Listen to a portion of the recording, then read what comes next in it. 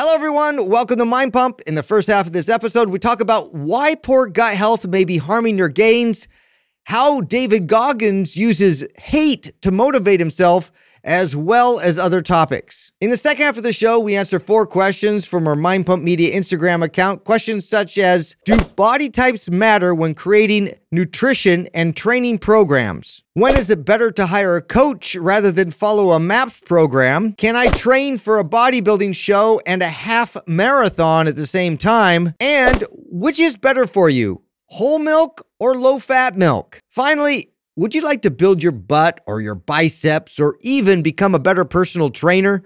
Well, we have some free guides that go into detail on those topics as well as others right at mindpumpfree.com.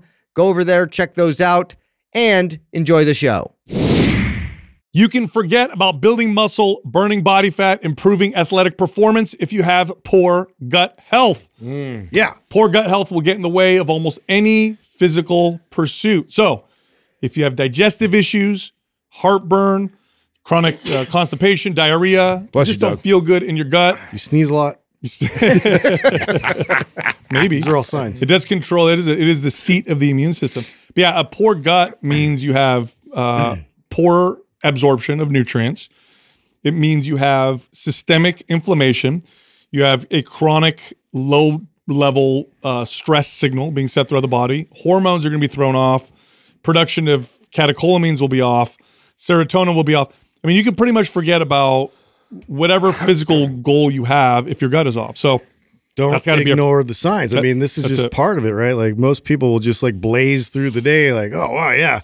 You know, I didn't wake up so well this morning. I had diarrhea, but you know, I'm just going to power through. Yeah. You know, this has finally made its way into the bodybuilding community even. Yeah. It was like ignored for, I mean, at least, so when we talked about it, we were like groundbreakers in the space. Oh, yeah, and even, it's still not, I mean, I still think that it's, I don't know, what would you say? Like the percentage of fitness talking heads, like how prevalent do you think it is? It's half.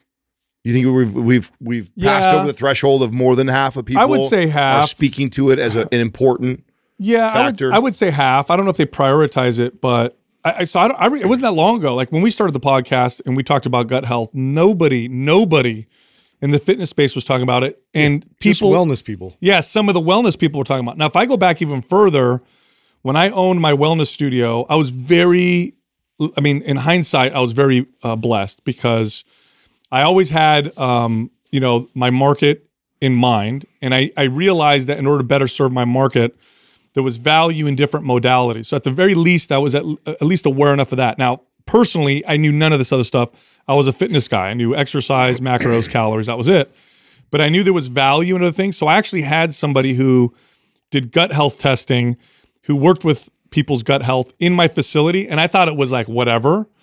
But because I worked with this person on a daily basis and I saw people's results and I would overhear conversations because it was a small facility, I just learned a lot and I started to realize its value. And this was like 15 years ago, 20 years ago when she was talking about the stuff and people thought it was crazy and it's out there and what are you doing? And then I would see the benefits. And then of course I had my own gut health issues, which really solidified its value.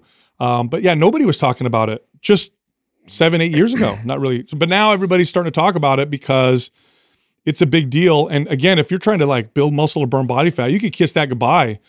If this is off, forget about it. Is there, do we have studies like to show like comparisons to, you know, somebody who is on a diet to lose body fat and they have a healthy gut and then they test it for, let's say 12 weeks or whatever. And they show somebody who's got a compromised gut and then they're trying to do it like how dramatic of a difference their results could be. Well, do we have stuff like that? We don't exactly have those, but we have some pretty interesting studies where we take a gut microbiome from one animal and put it in another, and that animal will get leaner.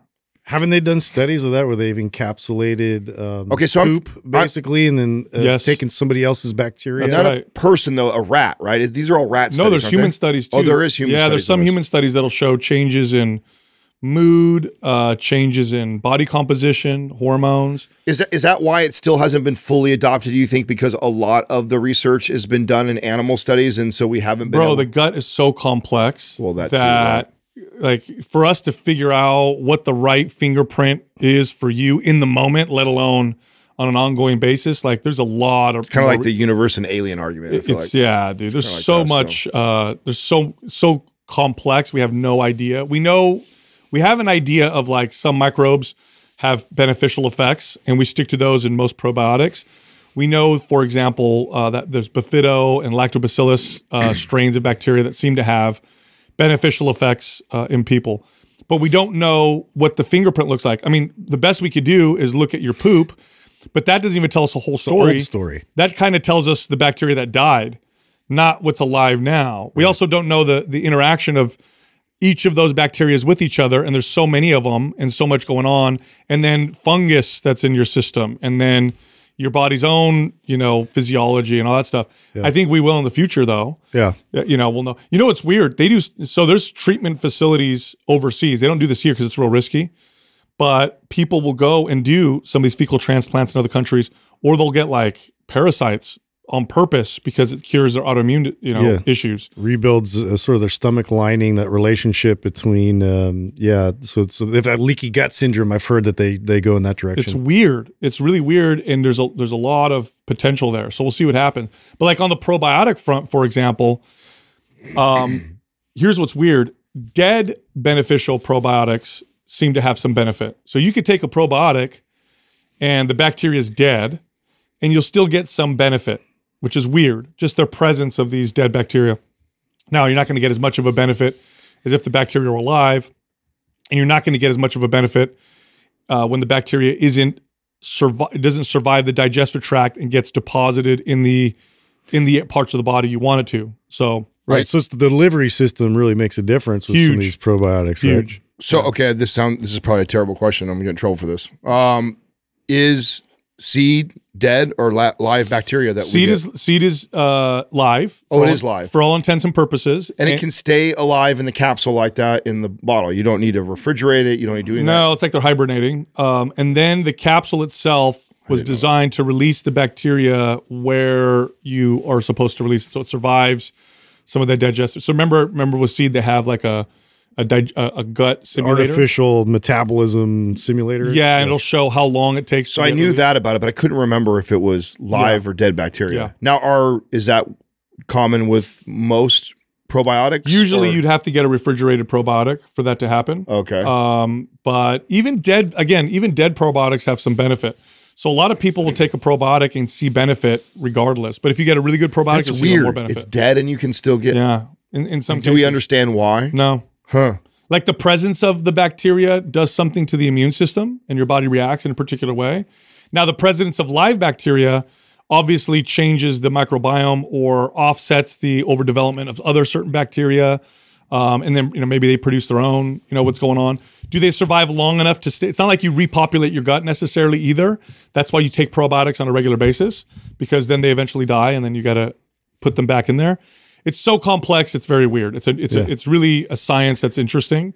Plus, you don't know. The bacteria have their own cravings, and that's what's so weird. It's like you feel like how much of my brain am I consciously driving versus bacteria. You have more bacteria cells in you than human cells. Yeah, and to think that they haven't evolved to influence your behaviors to promote their own survivability, right, is silly. So to populate you with beneficial bacteria seems to me like that should be a big emphasis. Well, I think just try it and see for yourself. Like I've used, I don't know, at least 100 different probiotic brands because I have. Damn.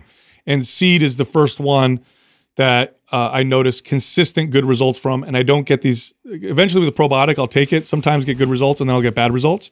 And I think because there's like an overgrowth that happens or something, I'm not quite sure. Mm-hmm. Seed is the first one that I could just take all the time and always have like good benefits from. Now you're like consistent. You're really good about like every day taking it. I've trained myself to be good about doing it when I know I'm going to eat something that is going to offend my gut, right? Like I know that like if I don't take anything, like it's I have issues afterwards. And so I've at least trained myself that, okay, if I'm going to go eat this, knowing that it's not ideal, and I can see a significant difference in how I feel afterwards. Now, do you, Sal, I mean, Justin, are you like Sal, where you take it religiously, or are you inconsistent? How are you with it? Yeah, I'm more like, I guess, reactive with it instead of proactive with it. Yeah. Kind of like you're saying, where I'll notice things are off, and then I'm like, oh no, I got to go through a protocol again and really be diligent with like taking the probiotic and, you know, helping my gut kind of get back on track. So it's usually like react. I would like to say I was like, you know, super consistent with it, but you know, that's usually how I take it. Yeah, no, being honest with the audience, you guys aren't big supplement takers. No, I'm terrible with all. It doesn't matter if it's Crete. It doesn't matter if it's the I know best. it would benefit me more if I was. I just, you know. Is that a fact, Sal? Like, I mean, would Justin and I be in a way better position if we were just really consistent about doing it? Yeah, because you have acute anti-inflammatory effects, which is probably what you guys are noticing when you take it when you have a meal that's bad. Yeah. It also could probably prevent, you know, whatever bacterial overgrowth from happening in that moment or within the next few days. But if you did it on a consistent basis, you'd be set up better than you would if you just did it on a semi-regular basis or occasional basis. But you guys just aren't supplement takers. Yeah. No, I noticed that if I want you guys to take something regularly to test, I have to be the one to control. Like I have to be the ones to give it to you guys, which is what I'll do. I'll come in. I don't know what that is. I think it's, I grew up like my parents like has those like pill cases, trays, and like they're just like always like putting stuff down. I just, that to me was so unappealing. I actually want to avoid that at all costs. I mean, I'm not sure, but I think we're more normal. You are. I don't think most people are as regimented as you are. The only other person I know that's as consistent as I am with supplements is Doug. Yeah. I don't know anybody else like that. Doug like measures them out, plans them, does the whole thing. My uncle would be the other person. I don't know anybody else that's like that. I'm on the other end. My mom got into like homeopathic stuff, you know, and so I was just like, I'm excessive though. I experiment. I like taking things for the hell of it. I like to take 15 different things at one time. So I have my own dysfunctional relationship. I mean, you're like, I love that you are like that. It's nice to have somebody that's a close friend who you also trust is knowledgeable, that does things with that. It reminds me of like Ben Greenfield. I mean, I feel like you and Ben are some of my favorite people to talk to because I know how healthy of a person you are. I know how much you prioritize the big rocks first. And so I'm always curious about your opinion on, you know, now I tease you about like, you're like the guy who's like, as soon as you take, like, I feel something, I notice something, I notice this. Like, bro, come on, calm down, dude. Like, so I know I tease you, but I genuinely am interested to hear what you have to say about it because you're not just some random dude. But hey, up until now, if I've said, you guys got to try this, I'd say probably 9 out of 10 times you guys notice. Yeah, we'll try it. There's like a one out of 10 times where you guys might not like it or it doesn't feel right, but 9 out of 10 times you guys will. That's why this whole like peptide world now that I've been introduced to is a good and a bad thing. It's a good thing because it's fascinating. I can learn about it. I can talk about it. It's like endless reading now I'm doing with it. It's just so big and crazy. Bad because now I have this like connection to an endless supply of different types of peptides. So yeah, that's why I said you guys need to kind of watch me, make sure I don't go limitless options. Yeah, I don't go too crazy with all this stuff. All right, today's giveaway program is MAPS Symmetry. Here's how you can win access. Leave a comment below this video in the first 24 hours that we drop this episode. Subscribe to this channel and turn on notifications. And what we'll do is go through the comments and we'll declare the winner in the comments section. Then you'll see if you won MAPS Symmetry for free. Also, we put together these 3 workout bundles. All 3 of them give you up to 9 months of planned workouts. All 3 of them are discounted $300 or more off. So massive discounts because it is January, so it's a big month for fitness. Anyway, if you're interested in checking these out or signing up, just click on the link at the top of the description below. All right, here comes the show. Dude, I have to tell you guys this about my son. So it was really funny. So this last, week or so, Katrina and I battled a cold. It seems like maybe he's starting to battle a little bit.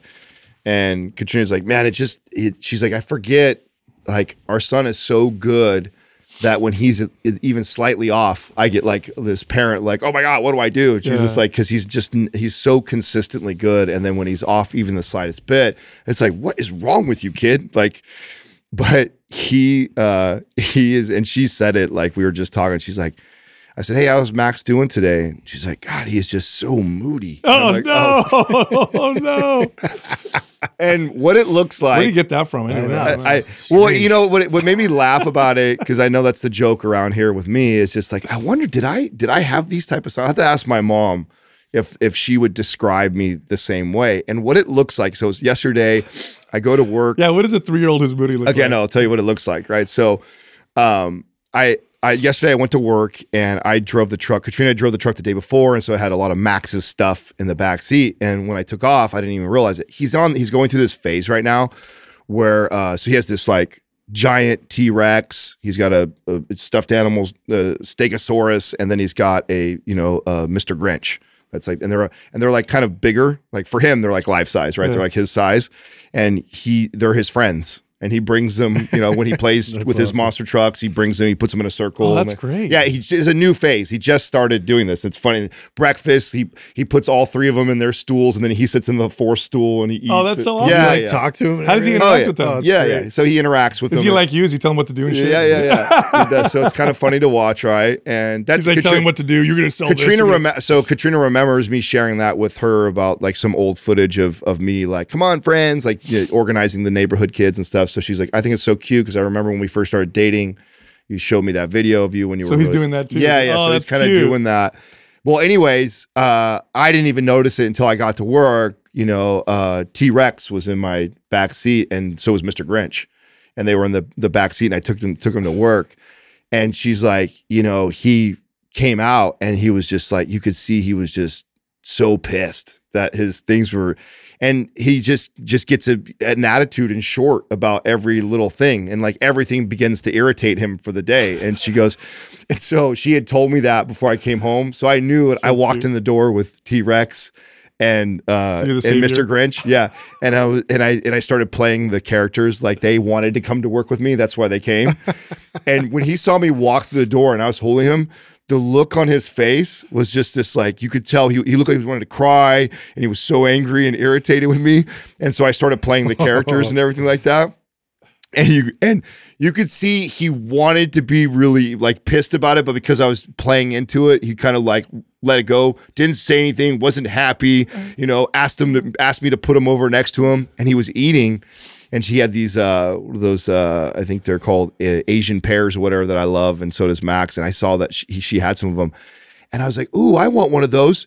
And he just looks at me, then he looks at his mom, and he looks back at me, and he just like he gets that famous Michael Jordan meme of him crying. Yeah. He made that face, look at me, just sort of, and that's not like him. Normally he's like, "Okay, daddy," and he shares, and he's all. That was the last straw. Oh yeah, it was just started crying, and I'm like, "Oh my god, dude, calm the fuck down, dude." I was just like, I won't take one of your Fuji apples or whatever, Asian pears, whatever. So, yeah, he's got this this funny thing when if he's at all off, right, didn't get a good sleep, or he's a little sick, just everything.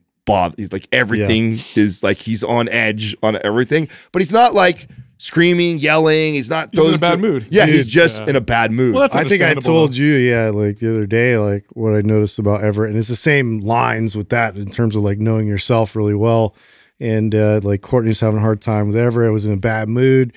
I was like, trying to talk to him too, and he was like snappy and blah blah blah, and like he didn't want to do anything. We keep suggesting all these things. You want to do this, bud? You want maybe like play with your Play-Doh sand thing, and whatever, like be constructive, because we didn't have power. And he's like pissed off because like he can't like interact with his friends. And I was like, do you want to wrestle? And he's just like, like, do you want to wrestle, dude? And he's just like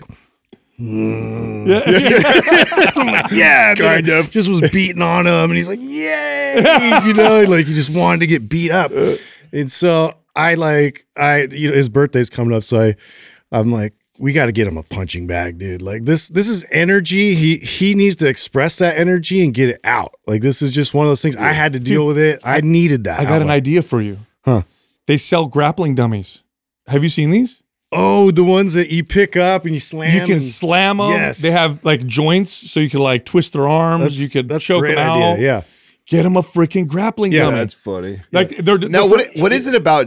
Now, you guys are the same way. I don't know if you are the same way like this. What is it about dads that you like when you see that? You know that I guess so even when I see myself, there's a part of me that wants to poke it and fuck with it. You know what I'm saying? Because it's fun. Katrina's getting mad at me. Yeah, you know, because I just know like you want to test him. He's in one of those moods. So I mess with it a lot of time. Like he was like sitting down and he was watching. What was I think it was Mr. Grinch, Dr. Seuss thing, whatever, and it was like one of the theme songs. And so I started singing it. You didn't like it? No, no. And then I'd stop. And then I'd start singing. No, calm the fuck down, guy. Relax. You know. Katrina's like, stop fucking with him. Like, you know, he's in a mood. Like, so I just think it's so funny because he's never like that. But then, well, because too, his friends are gonna do that too. Right? They're gonna tease him. Is that what it is? Is it like? It's not like I like really actively thought about like I'm gonna fuck with my son. It's just it's just second nature. We're prepping him a little bit. Yeah, well, it's also cute. I mean, I'm sure you wouldn't do it past the certain point. No, right. Like I don't like exactly. When I push him right to that point where I can tell he wants to cry. Then I'm like, okay, I'll back off. Dad will back off a little bit. It's cute. That's today I dropped my speaking of music, I dropped my daughter. Whenever I drop her off at school, like as soon as you start pulling up, she like reaches up, turns the radio way down. I'm like, oh, come on. You're embarrassed of your music. Yeah, dude. It doesn't matter what I'm playing. She has to turn it down. So when she opens the door, what do you think I do? Brr, turn it up real loud. Roll the windows down. See you later, honey. Oh, death metal. I put death metal on. Bye. Drive off. Now, what is everybody's kids? I kind of know Breeze because I've heard some of her music. I probably relate to some of hers. What do the kids? All your kids listen to? My older kids, are they in line with you? Are they totally different? No, they're actually quite in line. My kids are pretty in line. So when they wash dishes, they'll usually put music on, so long as the baby's not sleeping, and it's usually rock or alternative. And it's from all eras. By the way, this is something that I noticed too with this current generation. When we were younger, because our music was filtered through radio stations, we either liked we liked a genre because we listened to the rap station or the rock station or whatever. We didn't get a whole wide variety. And then to listen to like different era of music, unless your parents listened to it, you really didn't have any way of hearing music from different eras. Well, because of YouTube and technology, kids today are so their scope of music is so wide. So my kids are constantly bringing me music that's from the 60s, the 70s, the 80s, the 90s, and it's alternative, it's hip hop, it's rock, it's not weird. When I was a kid, you either like rock or hip hop. This is one of my favorite features of Spotify. Like if you find something on Spotify that you really like, they have all the other artists that they recommend, and it doesn't matter what era. Yeah, it doesn't matter what era. I know. Yeah. So it's cool. So it's interesting because like Ethan and Ever are different. Like Ethan's been through phases of like kind of strange. He'll like rock, but then he likes some weird like techno, like video game music stuff, and then he just doesn't even care. He doesn't. It's like it doesn't interest him really. He's like into other things, and whereas Everett's a lot more musically inclined, and he loves, because I've definitely influenced him a lot with like a lot of stuff. So it's like classic rock or it's grunge or it's all that stuff, and he's starting to sing it now in the shower, which is hilarious. We'll catch him like singing a popular song. Really? And, like, so he like told me the other day too. He's like, my top 3. It's like Led Zeppelin's Black Dog, and then he really likes I think it was a Royal Blood song, and then these are good choices. Yeah, dude, it was really good. But then the like third one sucked. It was Cotton Eye Joe. And I was like, cool, bud. 2 out of 3. 2 out of 3. He's like, Dad, right? Give me a name, a couple of plus 10 points. Plus 10 points. Minus 50 points, son. Yeah, exactly. How dare you? No, they have such a wide breadth and scope of music. My kids will show me music all the time. Dad, have you heard this before? I'm like, Riders of the Storm? It's the Doors. Oh, it's the Doors? Like, yeah, you never heard that before? Or you'll play a song that they'll hear in a commercial or something like that. Oh, people make, what are those videos montage videos? That's a montage video song. I'm like, this is a great song. What are you talking? It's all YouTube based for the younger generation. Yeah, it's pretty wild. No, it's cool to see these traits in your kid. My oldest, he started displaying certain traits for me because he's not exactly like I am, but there's a lot of traits that were similar. When, I don't remember what grade he was in, 4th grade. He might have been in 4th grade. He was young, and we did a parent-teacher conference. And the teacher's like, yeah, he's doing a great job, and everything's good, but there's one thing I'd like you to talk to your son about. I'm like, well, what is it? She goes, well, he tries to correct me in front of the class. Boy, is that you. And I'm sitting there and like sweat. Yeah, sweat's starting to bead, you know? I'm like, I don't know where he got that from. Hey, so here's the best part, right? Interesting. Here's the best part. So I'm like, well, what happened exactly? Was he right? And then of course you come to his defense. Usually he was right. He was right. He was right. Come on. I was sweating a little bit and I said, well, what exactly happened? And she explained it to me. She's like, well, I made this mistake and, you know, whatever. And then he was correcting me in front of everybody. I'm like, so you were wrong. And he kind of helped me. I was like, uh-oh. Yeah, so what's the problem? I didn't like it. Yeah. It was in front of the whole class. Yeah. Oh my like, okay, God, funny. Boy, dude. I know, dude. They are. They're a lot like you too. Their dark sense of humor, dude. Is just. Oh, I can't even repeat. Oh God, I love it though. I mean, I think that's so. I mean, that's got to be so neat because you obviously didn't train that. It's not like you were doing dark jokes like that. No, to your not kids. to my kids. Yeah, and at that young of an age, so to see that. You know, like manifest itself in them as a teenager or whatever like that. You got to be like, here. whoa. I'll tell you one of the jokes. We can edit this out, Doug, if it's too much. Or well, listen, if you preface it with they have a dark sense of humor. And no, this is the one. This is one I think I can share because other ones I won't even share. But my daughter comes up to me and she goes, "Why should you? If an orphan invites you to their house for a party, why should you go?" And I said, "Why?" Is that because the parents aren't home? All right. That's that. Nice. That's that. Terrible joke. And then the pile-ons on that. To me, what makes it way more funny is you have to know Alessia. Like if you've seen her, she is like this sweet kid. This tiny little cute little quiet kid that's like like you just do not see that coming out of her mouth. Like I can't wait to catch that. That's why we need to do something with Marcucci, your daughter, his daughter. Yeah, because they'll probably jive. Oh, they will. They will totally jive. Yeah. It'll be fun to watch that. That'll be fun.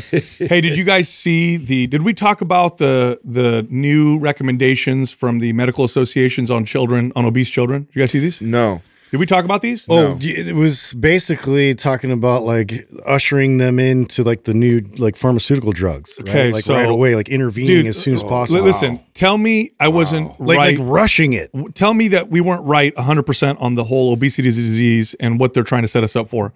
That comes out where they're pushing this a disease thing. They're not even trying to hide it. No, next thing that comes out pharmaceuticals immediately is that they're now recommending surgery and or pharmaceuticals for children, so 12 and 13-year-olds who are obese. They're now recommending that as a treatment. So you take your 12-year-old, absurd. You take your 12-year-old to the doctor, and the doctor sees that their BMI is high. This will now be, we're going to prescribe your kid, Orlistat, I think is the one drug. You guys know what that is? No. Maybe you can look that up, Doug. I think the drug that they're recommending is Orlistat, if I'm not mistaken. I think that's the name of it. Like, how evil of a person do you have to be to write these things? Like where is your where's your moral compass as a writer and an editor when you get this dropped on your desk and you create some shit around this? Or just the medical associations. What's wrong with you? Okay, so it's got to stop somewhere. So like you don't have to write it, man. That's crazy. So Doug, as you're looking that up, so here's what happens. Okay, because I do think pharma drives the medical industry at large, but I definitely don't think doctors and obesity experts and stuff are evil people. I think at large, they're good people trying to help. But what happens is the scope is so narrow that they're looking at these kids who are 12 and 13 and saying, okay, they're obese now. Here are the risks associated with obesity as they get older. Mm-hmm. So the surgery is going to outweigh the potential negatives of obesity. But here's why that scope is so narrow. Yeah. You're taking a 12-year-old and you're considering or assuming they will never change their lifestyle. Right. You're assuming they'll never become empowered. And you're also discrediting all of the other potential side effects that have nothing to do with obesity from a surgery or a drug. For example, is the drug called Orlistat? It is. Okay. Orlistat. FDA approved too. Yeah. So Orlistat is a drug that you take that blocks the absorption of fat. So this is the one where the side effects are oily stool and oil in your poop or whatever. Okay. Do you know what it means to block the absorption of fat? You're also blocking the absorption of fatty acids and fat-soluble nutrients. Yes. So you're going to take children. They're going to be malnutrition. And you're going to cause vitamin D deficiencies or vitamin A deficiencies or vitamin E deficiencies. Oh, but don't worry. We're going to also put them on. But there'll be supplements for correct. that. Yeah. medically prescribed vitamins or whatever. So, and then they're also not considering all the potential effects from the surgery. You're messing with their gut and their digestive system. Are there going to be mood issues with that? What does a surgery tell the kid? What kind of message are you sending to the child? You know whose fault this really is? Parents. Yeah. Parents, dude. 100%. It's always that, of course. I mean, it's frustrating because, I mean, if they would have got the right education and upbringing in terms of like, you can handle this and you can take these steps towards a healthier path, like it's just, at this point, it's totally a powerless message. You know what what would make a bigger difference with something like this? Simply saying, and I'm not for this kind of regulation, but I think this will make a bigger impact.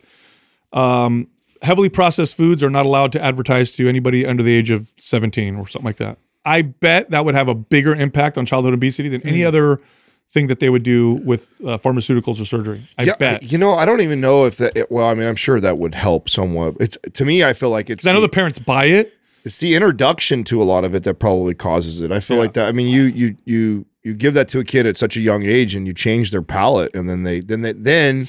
Because what I get is because everybody understands what it's like, or anyone who has kids understands what it's like to have like a kid that is just nagging all day. You're busy, and they're wanting something, and if you give it to them, that they'll shut up. That they'll stop. You got to say no.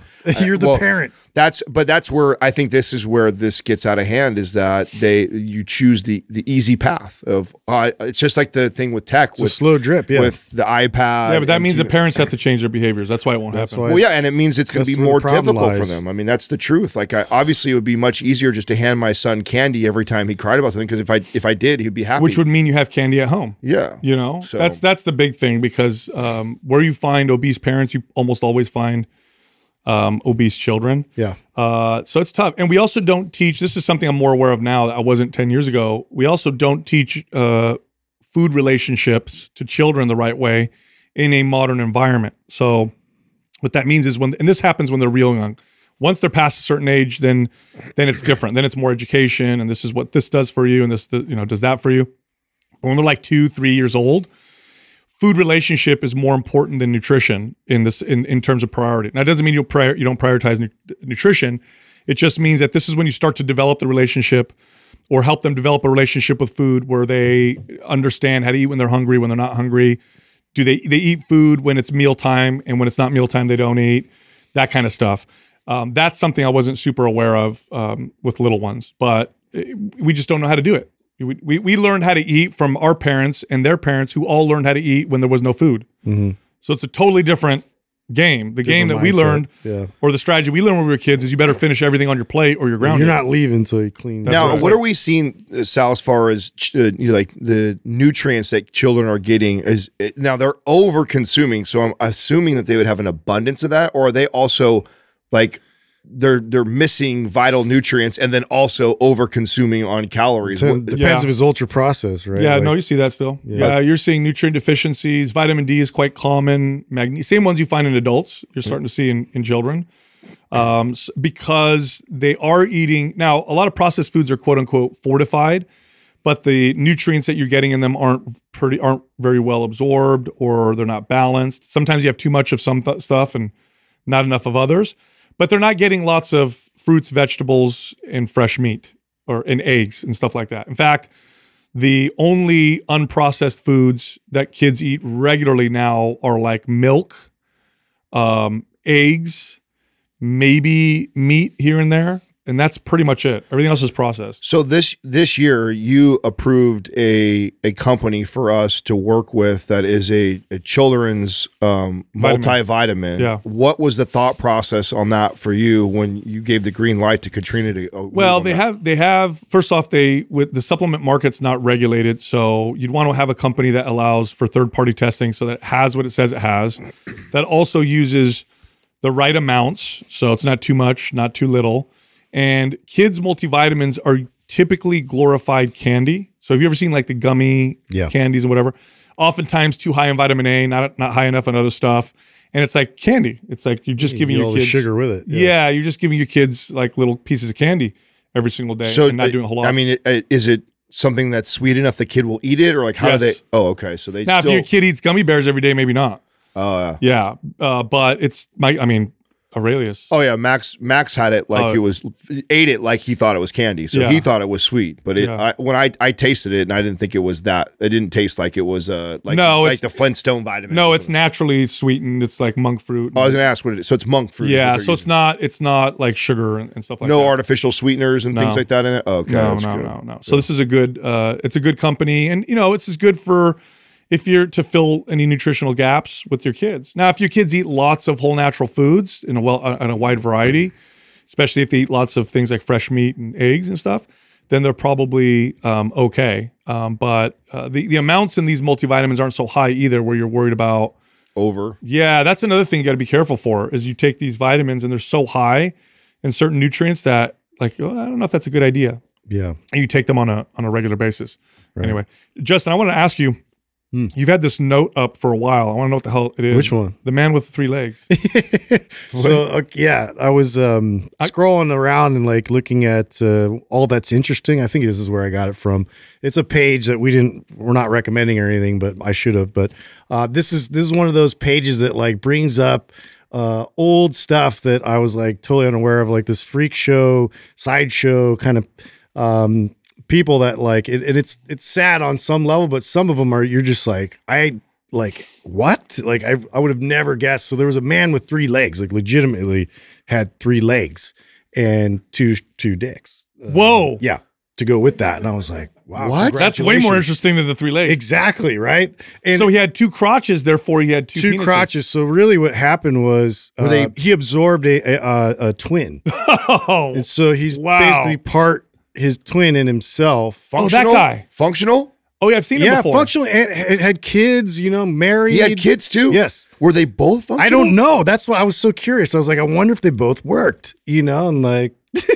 Hey, like I was just fascinated by that. He go back to back, right? Yeah. Oh, this one's done, but we got this one go. It sounded Sorry, like Doug. Yeah, go ahead. Yeah, well, Sal's gonna be happy. I think he's Italian. His name is Frank Lentini.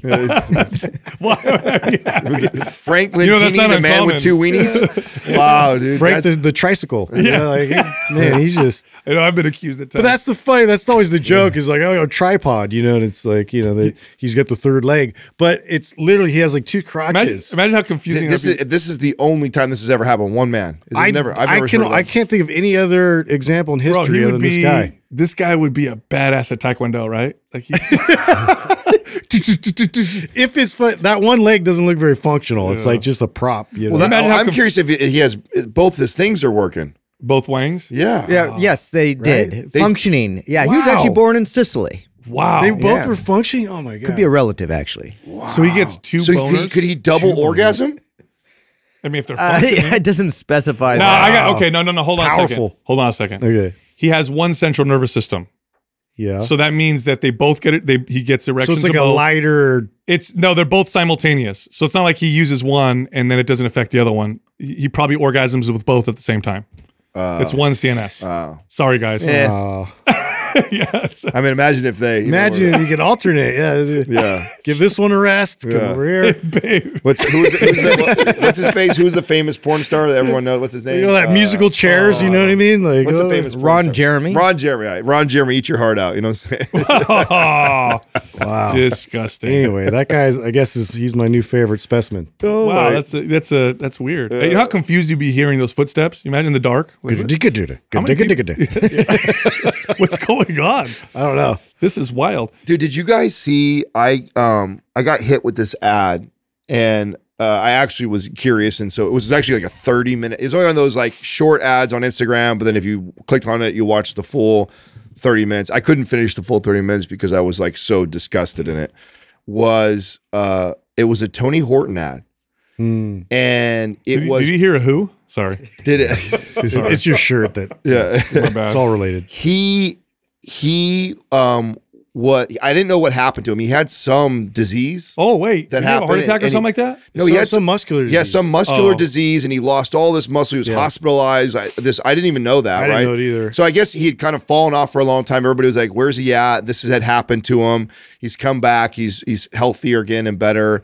And he's now using that story to peddle a supplement, like attributing it all towards like plant-based protein. And it's like, it's plant-based protein. I think even like this saved my life type of deal. Yeah, bro. Yeah, like really pulling the heartstrings. Yeah, to sell products. like it actually hooked. I actually didn't even realize I was watching like a supplement ad at first. It was just like his story, and he even had like another girl was telling a story like how mind blowing like this supplement was, and so it got me, hooked me in. Oh, I see this. And I'm watching it. And I'm like, oh, I didn't know. Oh, that's where he's been. And I'm like, I wonder how many people that really kind of pulled in. Oh, it pulled me in just from the story, and it took me at least, I don't know, a few minutes into it before I realized what was happening, and I went, oh shit, this is such a powerful tool that a lot of these influencers will use to just how push greedy bullshit do you have to be to do that? I know. Part of me's like gets upset with that. Part of me's like, well, I mean, he had something terrible happen to him and he spun it into a new business. So part of me, you know what I mean? Like good on him. Yeah, I mean, I don't know. Yeah. I mean, okay, so what? Okay, my family's starving. I'm out on the street. It's do or die. This happens to me. I lost all my money. Like, would I do something crazy like this? Probably, if it came to my family. You know what I'm saying? Like but I don't think he was hurting like that. No. I think the guy's worth a lot of money, man. So I don't think. What happened? What was his disease? Does anybody know? I forgot the name of it. It's called Ramsey Hunt, I think. Oh. Ramsey Hunt. Yeah. It was like a muscular atrophy type of disease, right? Is that what it is? It's like a form of shingles. Oh. Oh, really? Oh, that's messed up. Eee. You know, sounds painful. I never liked him, so it doesn't change my opinion of the guy. I don't know him, so I don't know how. Okay, thank you. I don't know the guy, so when I say I don't like him, I don't like his whole fitness advice media thing. It was like the part of the fitness industry that's like. I'm kind of doing the same thing everybody was doing. Yeah, I'm careful not to judge because there's been too many times in this show where we've met somebody and I like didn't like them, cool. I didn't like them, or somebody I really liked and then I can't stand them. So I'm like, I don't know, but that regardless of about him, that was a dirty way. That's a dirty way to sell supplements. I don't care. I don't care if I love the guy when I meet him. I would still say that to you, like, bro, I don't know. Part of me dirty angle. Part of me really funneling it just to that one thing. It's like, come on, that's not the whole story. Again, part of me is almost like, God, because that's gonna be terrible, right? You're like a fitness icon. You make a ton of money with P90X, all that stuff. You're supposed to be this like trainer that's like healthy. Then you get this debilitating disease. I mean, I can kind of understand. Like, I'm gonna reinvent myself. He launched a whole new supplement line on help build muscle over 60 years old, and I'm looking at it. The crux of the marketing is around. I looked at the products. There's nothing in there that's. Yeah, that's what I mean. Groundbreaking. It's nothing groundbreaking, but they use like this crazy story of what he went through, and then now he's back and saved his life, and it's just like, oh god, that's that's the most powerful tool is the story. Yeah, something that's like pulls the heartstrings. Especially if you know, Americans love, especially the underdog, or like the overcomer. Yeah, like so, come back from the dead type of deal. Speaking of influencers and the underdog, first of all, I didn't know that David Goggins only does like a couple interviews ever. I thought I've seen so many clips of him, and just assumed he does tons of interviews. It's like all just Rogan, Rogan, and then our dude at Modern Wisdom with Chris Williamson. Oh, 2. That is all. That's all he does. And he's got that interview dropping with Chris Williamson coming up. I know we interview Chris in this coming month, and I heard a clip. This is how kind of crazy Goggins is. Goggins made, he took all the hate comments that were said on Instagram and his YouTube and also like that, recorded himself saying those comments to himself on video, and then made it into a mixtape, and then he listens to that shit when he fucking runs. And she's like, why do you do this? It's half comical and it's half inspiring.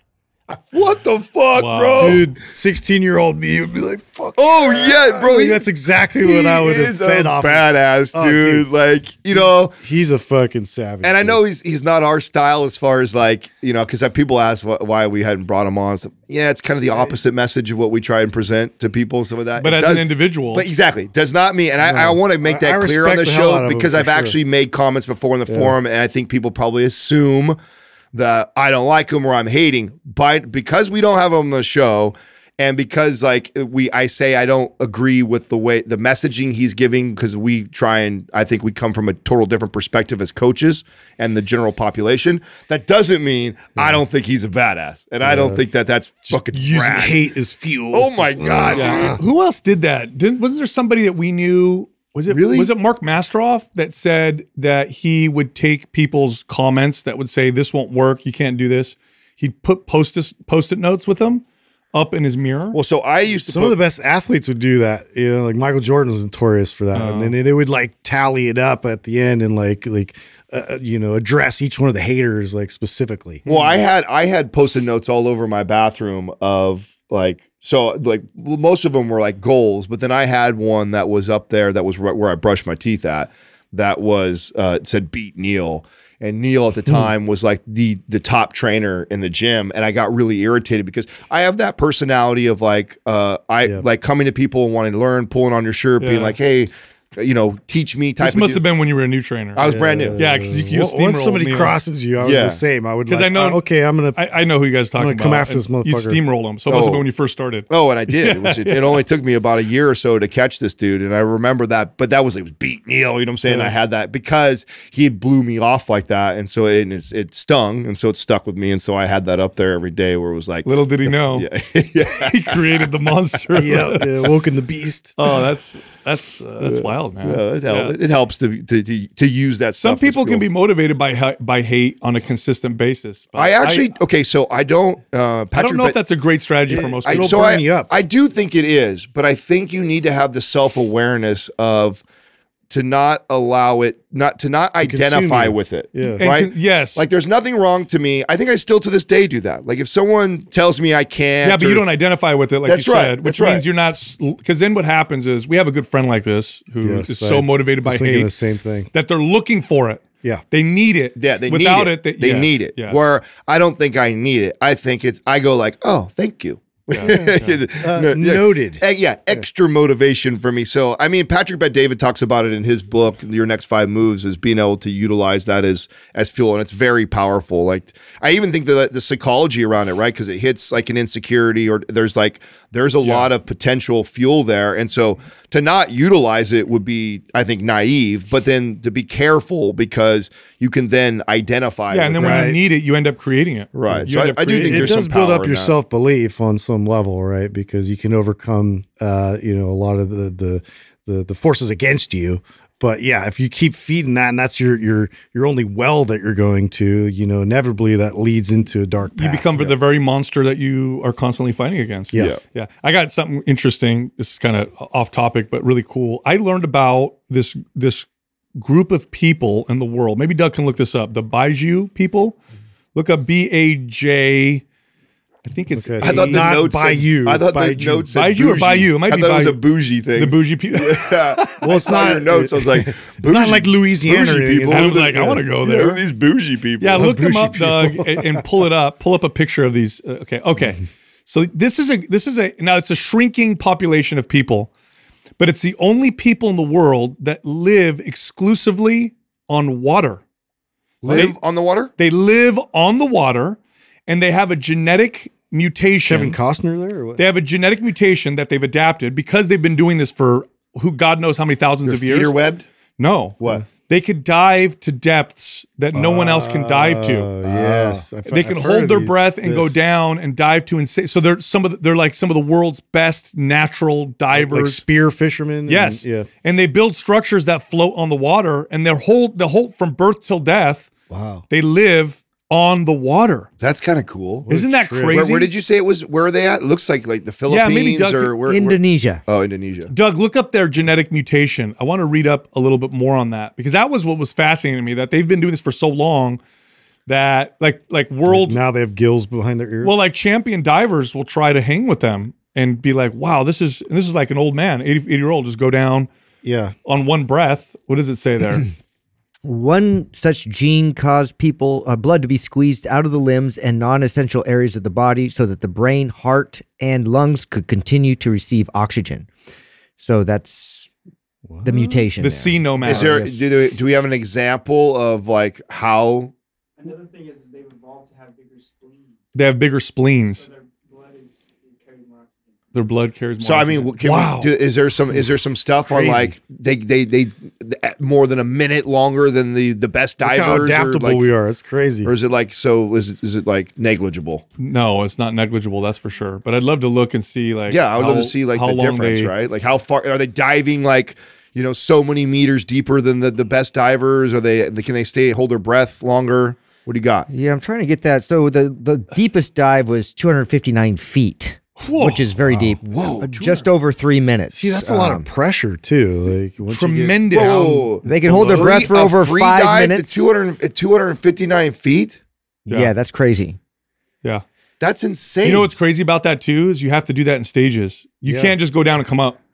Oh yeah. If you come up to have you ever swam to the bottom of like a 20-foot pool? Like that's like a what happens at those depths is the pressure causes some of the gases in your system and blood to liquefy, and then it goes to different parts of the body. I hope I'm getting this right. And then if you come up too fast, it turns back into a gas in the wrong parts of the body, and you get what's called, I think it's called the bends. The bends, yeah. Where they get this, it's like it could kill you. Never heard of that. Yeah, like tremendous pain. Well, this is where the keto diet, I guess, is shown to be helpful, right? No, not for that. That's for. I thought it was for no, that's for divers. rebreathers. Oh, rebreathers. So Navy SEALs will use what are called rebreathers so that there's no bubbles coming up when they're trying to be stealth, but it causes so much hyperoxygenation that it can induce things like seizures and the ketogenic. So these people can hold their breath for over 5 minutes, while highly trained divers from other populations can only hold it for 3 or 4. So that's a big difference. That's huge. Yeah, that's almost double. Isn't that wild? Yeah, that is wild. There's also that's how I mean, like if it was like 20 more seconds than the best time, it's like okay, I remember you brought up a fact a long time ago where we were talking about like how you're in the water and you prune after a long time, and like why we actually do that is for better grip. I've shared that fact. That's the CNS. I thought so many people had no idea. I didn't. I thought it was your skin absorbing the water.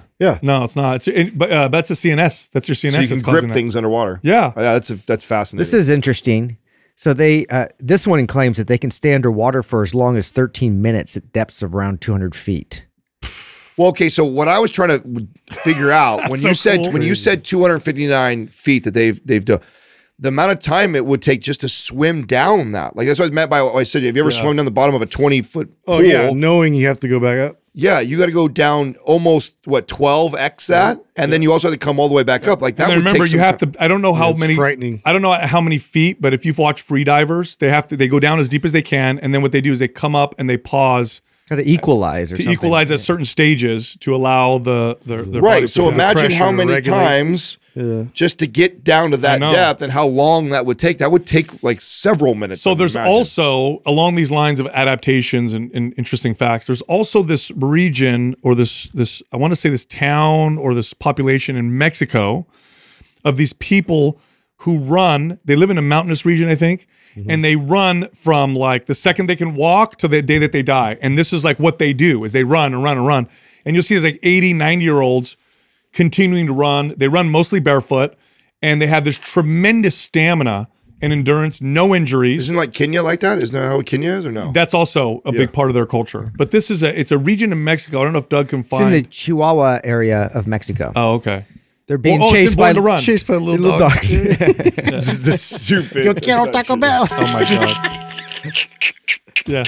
That was a commercial. Come on. What happened to that commercial? That was a very popular commercial. I think it got Don't come at me, dude. That was a real commercial. It says Born to Run, Secrets of what? What is that? Tara, how do you say it? Yes, I mean Tara Humara, I guess. Those are the people. The book probably references it. Yeah. And some of them will make shoes. They'll cut because they're poor, they'll take a tire, they'll cut a strip of the tire off and just slap it to the bottom of their feet. And it's like a sandal. And they'll run for like 30 miles.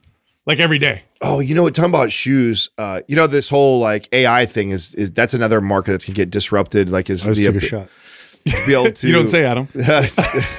I know. Tell us about it. No, keep going, bro. I have to do that. Well, so Nike. So of course Nike's trying to, what do they do to stop this? Right? We brought up with your daughter and stuff like that. What's been happening with the market with these, the fakes that are looking so real and stuff. So Nike has got this new thing out where you can buy refurbished Nikes. So let's say like someone like me I've had a pair of Jordans for 4 or 5 years, and they start to wear a little bit that. They have now I can send them in, they refurbish them, and then they put them back online, and they sell them for a ridiculously like. Oh wow, yeah, that sounds pretty cool. So that's brilliant. That sounds great. Make them like new again just by. Then they look brand new afterwards. It's crazy. It's really cool. It's just getting really popular right now. But it just makes me think. Like I was actually thinking about my shoe collection that's probably gonna be worth nothing in another year or two. So I was like, fuck, that's great. Because that was like half the like, I'm holding on to these. Maybe I'll flip them. Kind of an investment. Yeah. Boy, if it was a retirement plan, like Social Security right now, fuck, I'm fucked in 10 years, right? It's better than FTX, but yeah. That's an industry that I think is going to be really interesting because, you know, the stuff that probably makes up shoes and the ability to do that, I think isn't that complicated when you think about 3D printing and the things that we can. I just picture like you're hella poor in the future, but you hella nice shoes. Hey, how do you afford those shoes? Yeah, I invested a lot in shoes when I was younger. Really hoping this took off. So my theory is it's gonna really drive that. I mean, I think that. I think right now. Do you really think it's going to hammer the shoe market? I think that I think in our lifetime, shoes will, and I'm trying to think of an example of something that was like so crazy expensive, and then now it's super cheap, right? To have it, right? That's how, like, I think shoes are going to become really cheap. It's interesting because it seems the more popular, I don't know that a lot of new designs out are like super like, are more popular than the old like nostalgic kind of shoes. I don't know if you know this. Are you saying they are? Or I've like so in well, I guess Yeezys and all that when that came out was like probably kind of took a lot of the market share versus like say your old like version 1 Jordans. Oh, that'd be an interesting to search because I think that you know, retro shoes are probably more popular than like new stuff. That's what I was. Oh, I thought you were saying the opposite. No, I thought you were saying like new stuff had sort of like flatlined. No, I think it's way more popular to see Jordans and Yeezys and even Chucks. When are they going to bring back like your retro shoes seem to be way more popular than. Like to your point of that of like me just wanting to refurbish like those designs, like I would be much more interested in that. Yeah, and that's why I think that's going to crush this market because those are already more popular shoes. There's already a fake market for it. It's like it's driving the prices down. It's becoming so competitive. It's becoming a thing now where kids openly buy the fakes because they're like, why wouldn't I? They look just as good as the fucking real ones. It's like, so what? You get the box. You get the Jordan box, like whoever does it. I mean, I throw my boxes away anyways and put them in different containers. So what do you care if it's fake? The average 99% of the people wouldn't be able to tell, you know. So who cares? Yeah, no, I think. When are they going to bring back British Knights? That's all I want to know. You know what I mean? I'm wearing LA Gears, bro. Check out. You know what did come back? Doug, look up Reebok pumps for sale. Watch how much. Oh, yeah. The old ones? Bro, yes. Pumps, of course. Yeah, I almost. Remember that annoying ass kid that before he did anything athletic? Well, hold on. They even make them now to look retro and old, like they've been worn for 10 years. And and I think they sell like for like 600 Wait a bucks. minute, they make them look old? Yeah, go like look up Stock X. Doug, and then Reebok pumps because what you're looking at are a bunch of like the big old basketball ones. Like yeah, there was a little basketball and you squeeze. It's so cheesy. I totally wanted those back in the day. Everybody did. There you go. There they all are. Wow. Yeah, that was the era of gimmicks, of shoe gimmicks. Yeah, they were cool though. It was a big deal to get those, man. Them and Jordans like were yeah. You're either a Jordan or a pumps guy. Yeah. I was a kids. Or kids. It's your British Knights or the British Knights were the ones that lit up, right? No, British Knights Those were just the ones that LA Gear. Was it LA Gear that lit up? British Knights that pay less shoes. Was it LA Gear? I don't that lit remember up? which Who one lit up. Who lit up first? That was later. That was LA Gear. No, it was LA Gear. Yeah, they were. Yeah, they had the lights on the heels. My son has rain boots that do that. They had like tassels and shit, like all this. Like, I bought. I don't remember who made them, but it was a basketball shoe, and the commercial showed a catapult in the heel. What? Yes. Nike Shocks? No, it was before that. No, it was. I don't remember who made it. Converse or someone. This was the year. This was the decade of gimmicky basketball shoes. Yeah. It's like this has a catapult in the heel. I'm like, oh fuck, I'm gonna jump hella high with those. Yeah. Didn't do anything. Nope. That reminds me. What's that brand right now? It's really popular on social media. The insoles. and the guy, he's on a basketball court, and that he shows like he bends them and they shoot all the way up to like the hoop. Yeah, it's such a good ad. This will do it for you. Yeah, because as a teenage kid, I was probably like, oh, I gotta get those insoles. Hey, I got a shout out before we step off here. Big Little Feelings, great page on Instagram.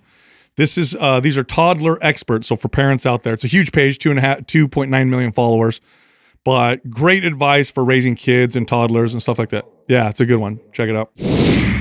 Hey, look, check this out. You're not what you eat, you're what you digest. If you eat a high protein diet, if you're a high fuel athlete or fitness fanatic, you know that sometimes it can be hard to digest all the protein, fats, and carbohydrates that you put in your body to fuel your workouts. Well, this is maybe due to a lack of digestive enzymes. In fact, as you age, your body produces less digestive enzymes. Well, there's a company called Masszymes that makes digestive enzymes for fitness fanatics like us. Go check this company out. Go to masszymes.com. That's MASSZYMES.com/mindpump. Then use the code MindPump10 for 10% off any order. All right, here comes the rest of the show. First question is from Kristen Hauk.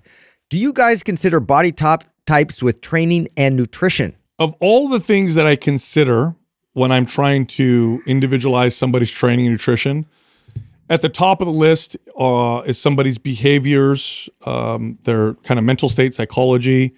Then I look at what's going to be the most effective considering those things.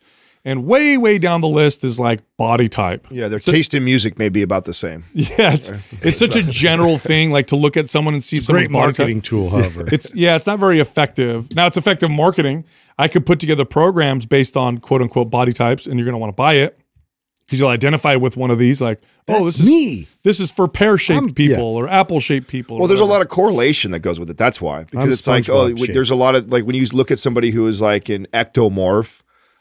They tend to have a lot of things in common. They have lesser appetite. They seem to be more active people. They fidget a lot of time. They have smaller bone structure. And then, they're also really lean. And so I think there's a lot of correlation to that then you can then piggyback off of that and say, oh, well, these body types need to eat this way, So it's... Yeah, I wouldn't, even for yourself, number one, you want to look at, like, what's realistic and doable for me? Like, what does this feel like for me? How do I feel about doing these things? What's realistic and doable? Then the next thing is considering that. So that's filter one. So think of it this way. Like you have a bunch of filters and you're putting rocks and sand and dirt through the filters. The first filter is to filter out the big rocks. And that is your psychology, your mental state. Like what is the most realistic for me to do consistently? Then the next filter is, now that I know that, what's the most effective considering those parameters?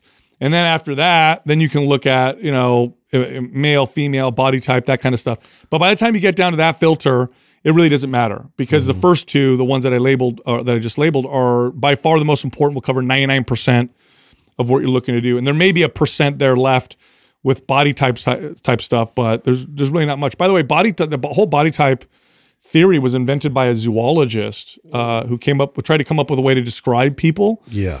That and by the way, in his descriptions include personality.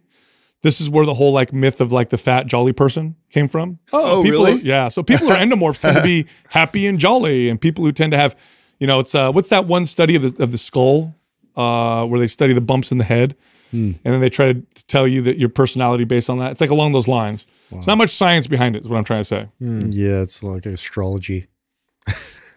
Next question is from Pete on the gram. When is an individual better off hiring a coach versus following a program like MAPS? You're always better off hiring a person if they're a good coach. Yeah, nothing will beat that. Right. Even a MAPS program, like that's I think we've always admitted that.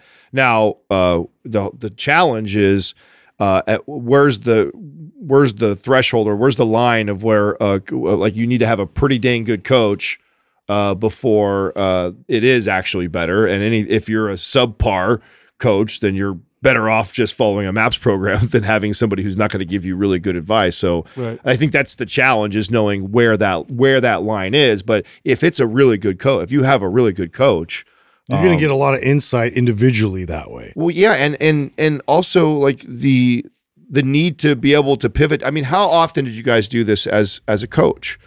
I've got my workout plan for Susie. She's coming in 15 minutes and I know what we're going to do. And then she gets there and we get into the first exercise and I can just see she's either off, or I could tell she didn't sleep very well, or she communicates that to me, or I could see the way her body's moving, or I noticed something for the first time that I hadn't seen in her before that, oh, we should probably correct that. And that's more important.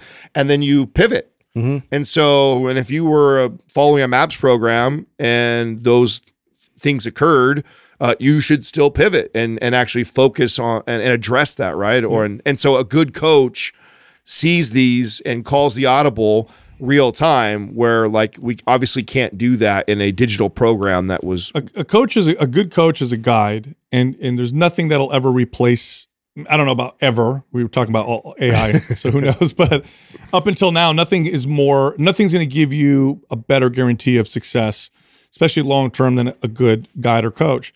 But they have to be good. But even even some of the other, I guess, benefits or pros with like a MAPS program is it's inexpensive in comparison. Hiring a good coach is going to be a larger investment by far. Like a good trainer one-on-one is going to be anywhere between $60 to $120 or more per hour. An online coach is going to be hundreds of dollars every month. Whereas a MAPS program is a fraction of that and you have lifetime access to it. Here's the best way to use a MAPS program. If you're looking for long-term success, the best way to use it is to follow a MAPS program, then follow another MAPS program, and then another one, because each MAPS program is going to train you differently. It's going to teach you more about your body. And then after you go through 9 months or a year of doing this process, then you can go back and you can start to modify and change them based off of your individual needs. This is when you start to learn how to train yourself, which you also have to do with a guide. When you train with a guide, what a good guide or coach will do is teach you, the best coaches will teach you how to start to figure this out for yourself, but it's a long process, right? So that would be how I'd use a MAPS program. Well, I think the ultimate insurance, because like it's really hard to find a great coach. Like this is something we get asked all the time, and there's obviously signs and red flags to look out for, but to be able to, even if you have like an average coach and they do a good job of like showing up and taking you through workouts, like to now combo that with a MAPS program and get them on board with teaching you like the concepts and the right technique and how to perform these exercises within that structure would be like, that's probably the best case scenario. Next question is from Jen Garner. Can I train for a bodybuilding show and a half marathon at the same time? Terrible idea. At the same time? No, hold on. Hold on a second. Are we getting pumped? I don't even want to hear you. Hold on a second. She didn't ask if it was a good idea. Can you? She said, can I? Okay, well, yes. Yeah, you totally can. You can also. Are you going to do well? You can also try and practice meditation while listening to heavy metal. Yeah. I don't recommend it. Yeah. I don't think. You could also, that's a bad example. You should also wash your clothes in gasoline at the campfire. So so here's the deal. You can do whatever you want. This is a terrible idea, though, if you're asking if you should. This is a guaranteed road towards overtraining, injury, and sucking at both. You're going to suck at both. Yeah. They're so contradictory. And a bodybuilding show, by the way, you're not asking, can I lift weights and do a half marathon? You're asking about a show. Yeah. A show means you have contest prep.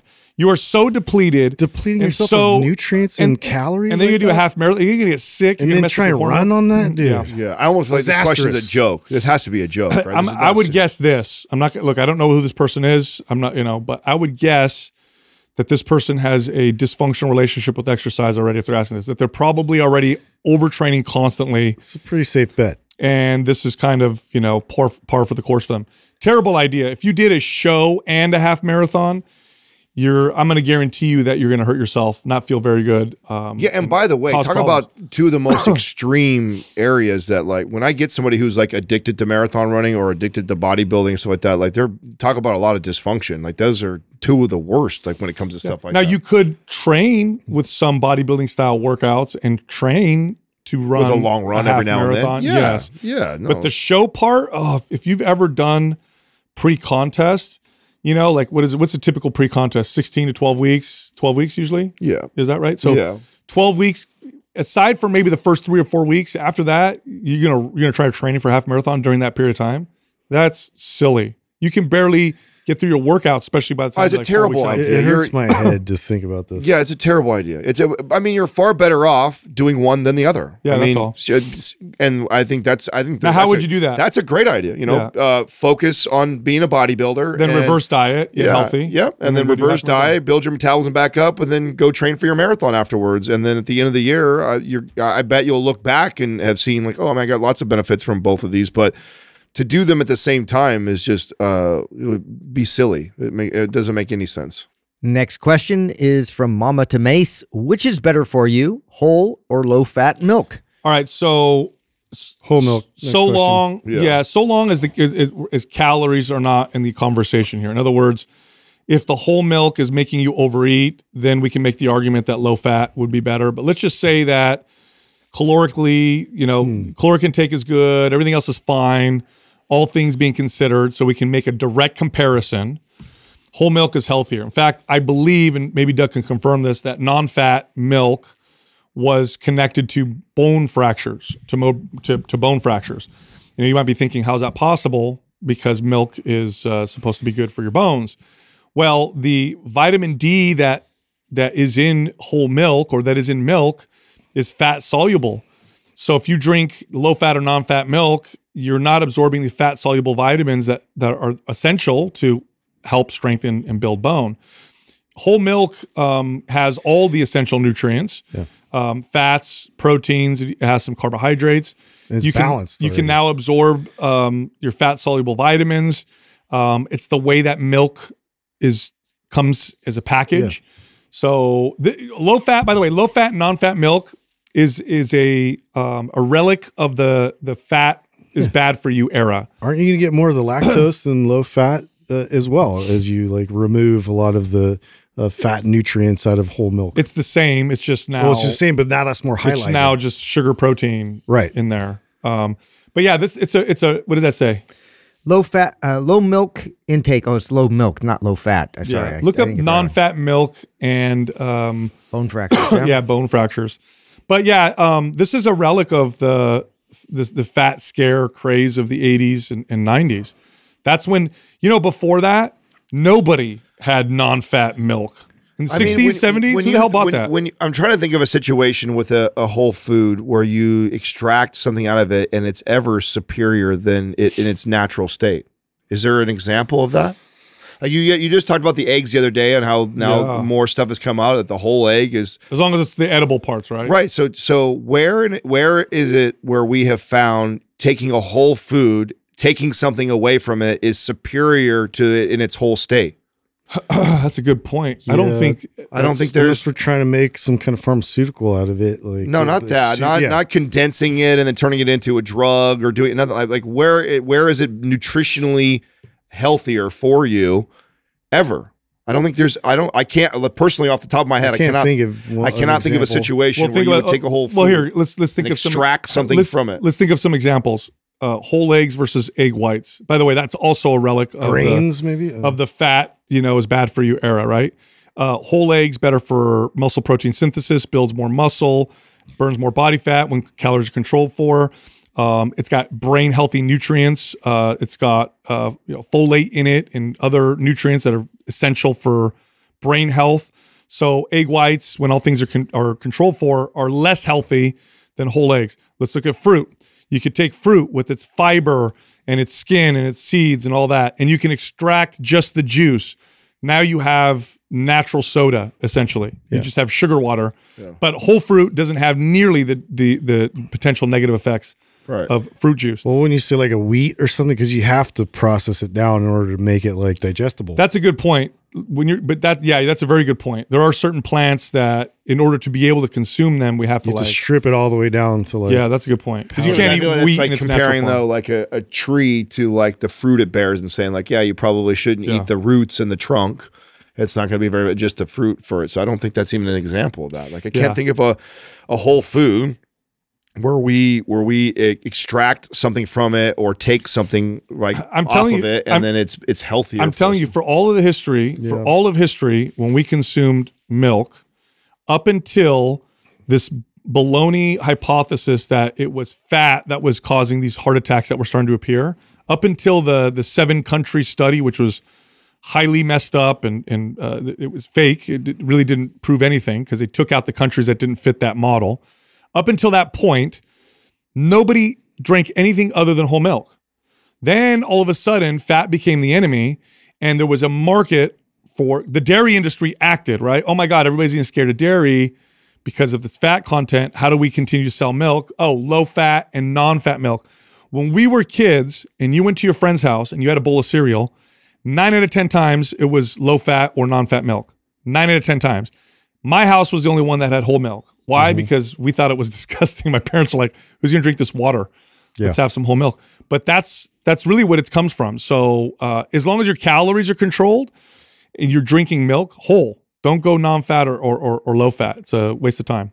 Look, if you like Mind Pump, head over to mindpumpfree.com and check out our guides. We have guides that can help you with almost any health or fitness goal. You can also find all of us on social media. So you can find Justin at Mind Pump Justin on Instagram. You can find Adam on Instagram at Mind Pump Adam. And you can find me on Twitter at Mind Pump Sal. Today, we're going to teach you everything you need to know to build a strong, well-developed chest. When I think of weak points and areas that I struggled with developing for a really long time, chest was up there with the Yeah, it was for me. It was for me for sure. I got more caught up in the weight I could lift versus how I was developing my body. I think it's one of the most challenging muscles to develop for most people because the form and technique.